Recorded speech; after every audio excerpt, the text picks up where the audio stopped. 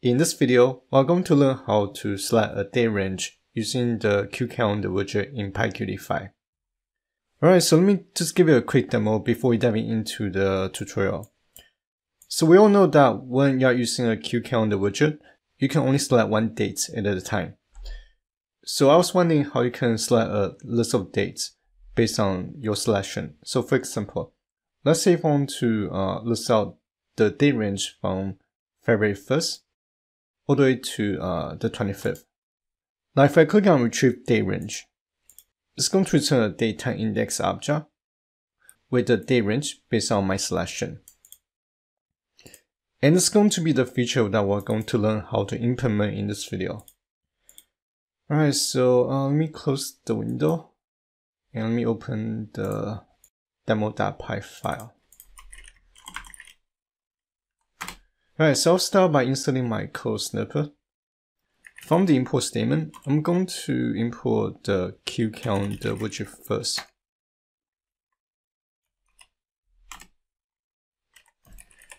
And followed by a push button. And let me increase the font size. Right, so those are the widgets that I'm going to import. And as for the date range selection, we need to mimic in the selections formatting using the QPalette class. So I'm going to type Qt GUI. I'll import the QPalette class and the QTextChart format class. And from the Qt core module, I'll import the Qt class. And to quickly list out the dates between two data points, I'm actually going to use pandas library to do that. Alright, so let's take a look. Inside the constructor,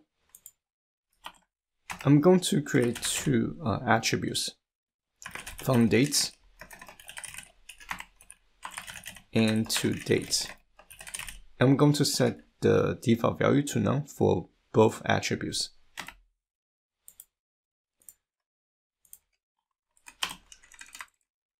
Now I want to create the formatting style. Here, let's do this. Let me create a CalendarWidget template. And let's call this calendar. And I'm going to pass QCalendarWidget as the parent class.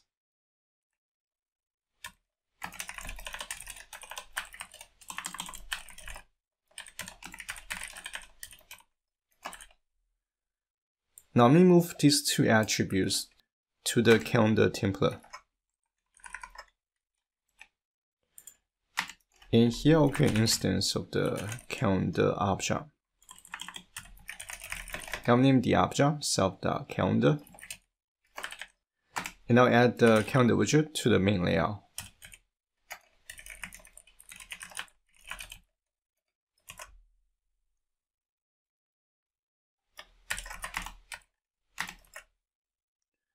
Right, so here I have a typo. This should be pandas.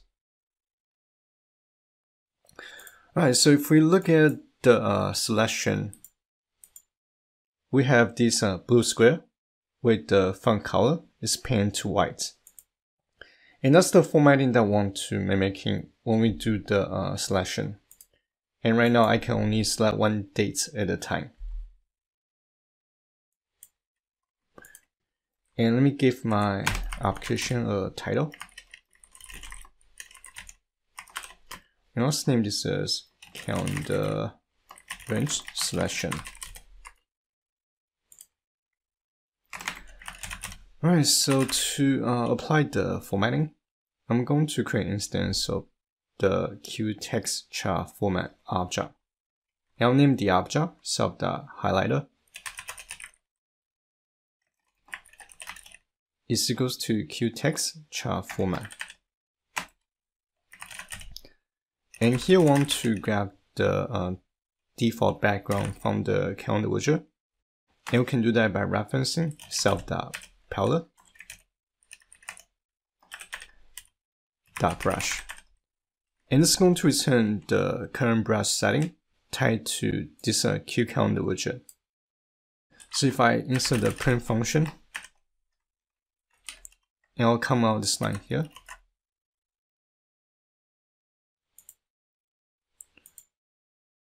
And let's take a look.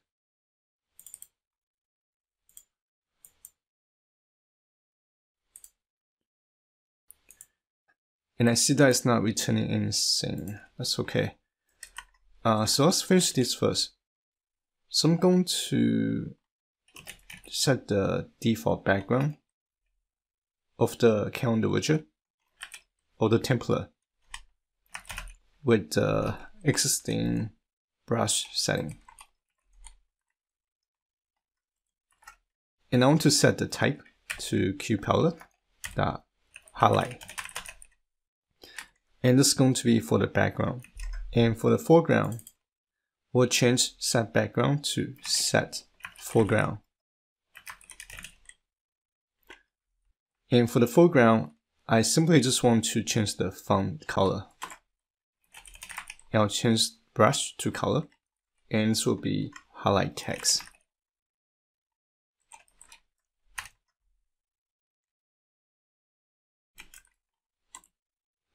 Right, so within the calendar widget template itself, I want to create two functions or two methods. The first function will be highlight range, and we're going to supply the format style to the selection itself. Inside the highlight range method, I'm going to insert if condition. I want to say if both from dates and to dates are both available. And let me put the calendar back. And because we can select a date range from backward or forward, so we need to figure out which value is larger. So it's going to be, here let's start with the main value. So D1 value is going to be the lower value from self.fromDate and self.toDate. And D2 will be the max value. And I want to select the dates while D2 is greater or equals to D1. And I want to apply the formatting to the dates selection using the setDates text format method. And it's going to be D1.format. And here, I'm going to increase D1 value by a date every time when I run the highlight range function. And I can use add days method. And it's going to be 1 day. The other method is going to perform the actual date selection operation. And I'll name the method select dates range. And this method will take a date value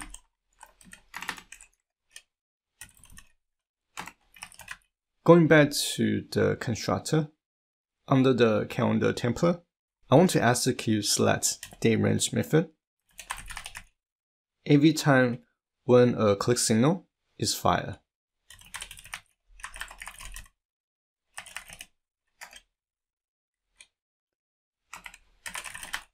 And if I print date value from select dates range method,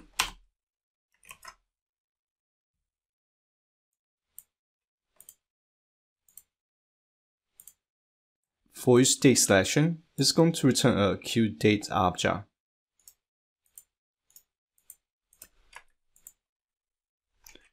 And to keep the selection alive, we need to insert the highlight range function. I'm going to insert an instance of QTextChart format object. And this is one of the critical steps And because we can simply just select a date range, and here I have a typo. This should be format. And because we cannot simply just select a date range, I want to insert a modifier, a keyboard modifier, to help me to activate the feature. So here I'm going to say if QApplication.instance.keyboard modifiers. And I want to check against the shift key. And self.fromDate attribute is not blank. I want to update the toDate value with the date's value argument. Then I want to apply the highlighting using the highlight range function. And also apply self.highlighted object as the formatting type or highlighting type. Otherwise, I'm going to set the from date back to default, and the toDate value is going to be none.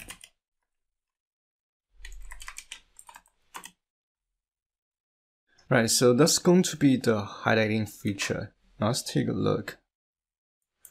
Right, so here if I simply try to select a date range, I'm not going to be able to. But if I hold the shift key and I'll click February 10. Right, so let's take a look. Oh, this should be format.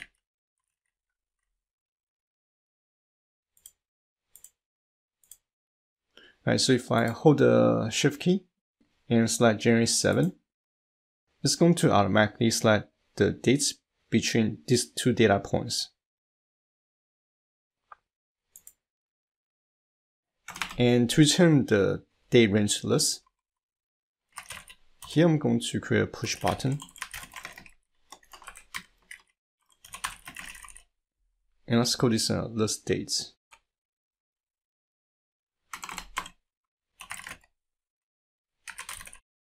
Inside the main app class, I'm going to create a method called print dates select.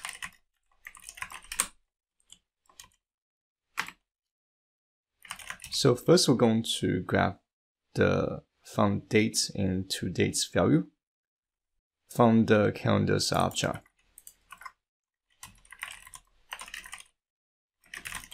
I want to check the from dates and toDate's attributes are both not blank. Then I want to grab the start dates.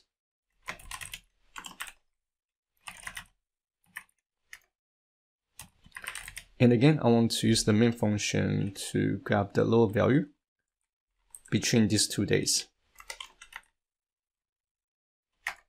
And I want to return Python's date object by using the toPyDates method. And same thing for toDate attribute. And for the end date, this will be max. And to generate the dates list, we can use pandas date range method. We'll provide the start dates to the start parameter. And for the destination, it's going to be n is equals to end date. And we'll print the date list object. And we'll send this method to the push button's click signal. Alright, so this is going to be everything for the script.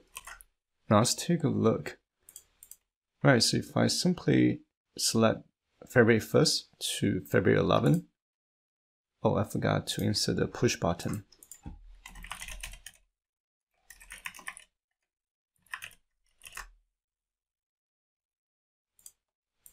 And if I click on list date, it's going to return datetime index from February 1st to February 11.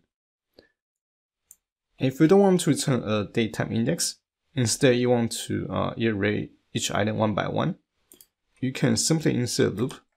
You can say for item in dates list, and you can print each item individually.